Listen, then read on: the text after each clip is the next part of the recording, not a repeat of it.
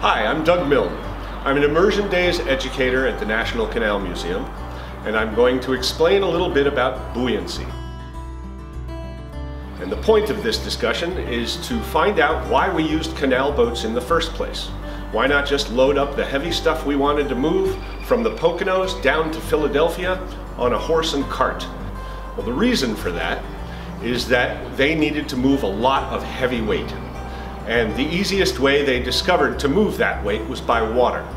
The reason for that is that friction is greatly reduced on the water, and so you can move a lot more weight over water than you can using the same amount of force by moving things with a horse and cart. Buoyancy is basically broken down into a couple of different things.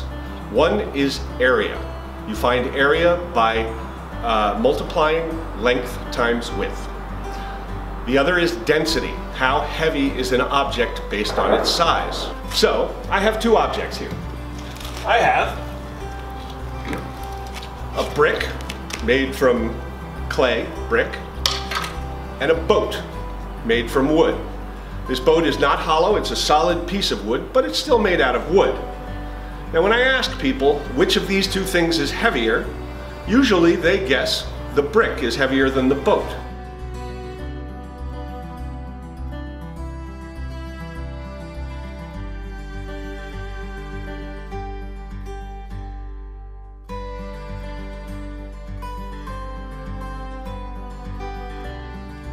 Is it going to float or sink? A lot of people guess sink, sometimes people guess float, but the fact of the matter is it sinks like a stone, because basically it is one. Whether this brick is solid or it's got holes in it, it's going to sink if I put it in the water, because its density is too great for the water to support.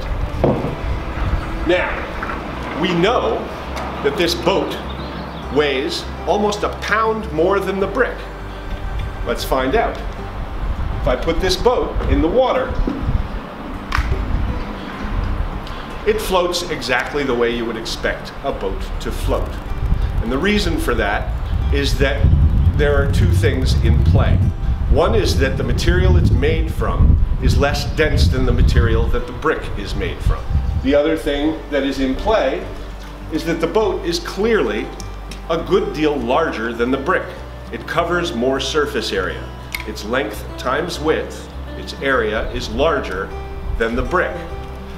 So, what we discovered over time, what was discovered back in the old days, was that if you can make a boat big enough and broad enough, you can load it with so much weight that the friction of the water, which is a great deal less than the friction created by moving wheels over land or a heavily laden cart, is such that you can move much greater weights using boats laden with whatever you're trying to move than you can move over land using a cart and horses.